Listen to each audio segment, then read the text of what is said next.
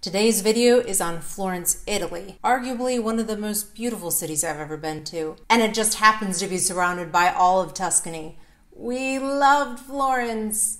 And I got all my camera equipment stolen in Florence at the end of our Italy vacation, our 10-day dream Italy vacation that we had saved up for. My camera equipment, along with all my photos of the whole trip, gone.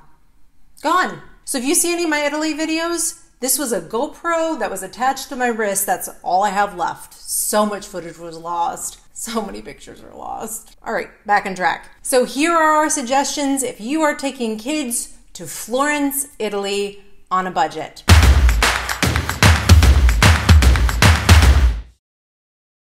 I'm gonna go through this as if you're spending a day in Florence, but there's so much more to do, and I'm gonna give you a few other suggestions. If you are driving, you need to know about Florence's ZTL zones, which means there are zones that you are not even allowed to enter. There are plenty of maps online. It was very easy for us to park outside of it, but just be aware so that you don't get a ticket. So here is what I would suggest. Get your walking shoes on, and here is how you're going to see the heart of Florence in a day. You can start out at the Uffizi Gallery. We did not go inside. There's famous paintings. If I ever go back by myself, I would love to go in, but just walking through the outdoor corridor, there's statue after statue of all these famous Florentines. And this will take you over to the Piazza della Signoria. The Piazza della Signoria is almost like a statue gallery, just all outdoors. There are a couple of fabulous fountains. There's a whole covered area with different sculptures. There's a recreation of the David. It's a beautiful piazza. Go through there, enjoy that, and then wander over to what I would argue is the most gorgeous building I have ever viewed in my entire life. So you'll go to the Piazza del Duomo. There you will find the Florence Cathedral and the Florence Baptistry, the big famous dome, and the colors, the architecture. It is huge. It is stunning. While you're there, because we always love our gelato, really close by is a gelato place called Grom. And yes, you know, it's gluten-free, made in-house, absolutely delicious. There's all kinds of little stops and shops there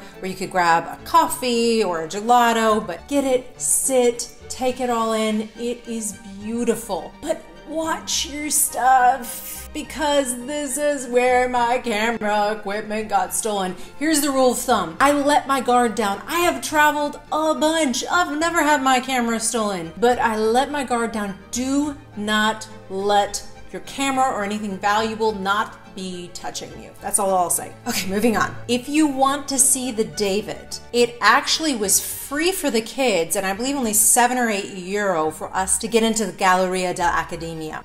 This tells you just how few tourists were there when we were there. Because of the whole COVID situation, we literally walked up and bought our tickets, and anyone who has been there knows you need to usually book it months out in advance. So definitely book up ahead, but the David is just fabulous in person. And having the kids be free is a huge incentive. It's not a huge place. We still were really glad we went in. Near there is an incredible place you at least need to step into. It's a little coffee shop slash flower shop slash anthropology shop slash restaurant. It's called La Ménagère, and it was a bit pricey, but you have got to go in to see this place. I actually had some gorgeous photos that I took in there because it was like I wanted to run a whole fashion photo shoot there.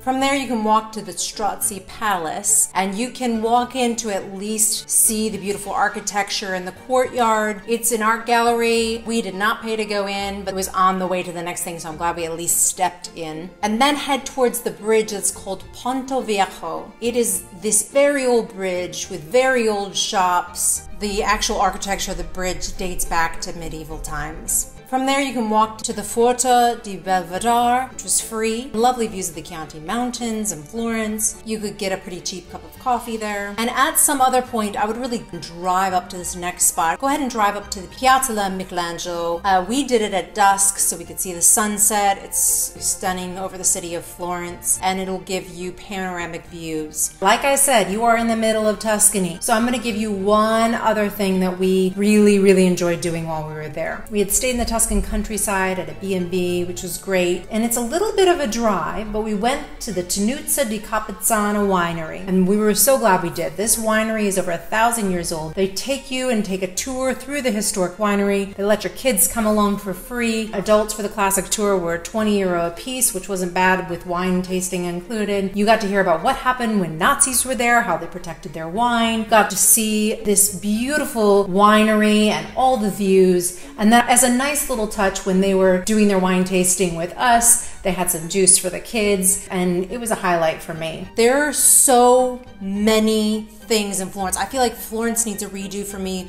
partially because of the bummer of having all my stuff stolen. So I would love for you to add to this list, because I'm sure some of you that have visited are sitting there thinking of that one thing I've forgotten to add. So please go ahead, comment below, tell me what other people need to know that they should hit up when they're in Florence, and then follow us on social media, and please subscribe to the channel, and we will see you next time for more of our travel adventures.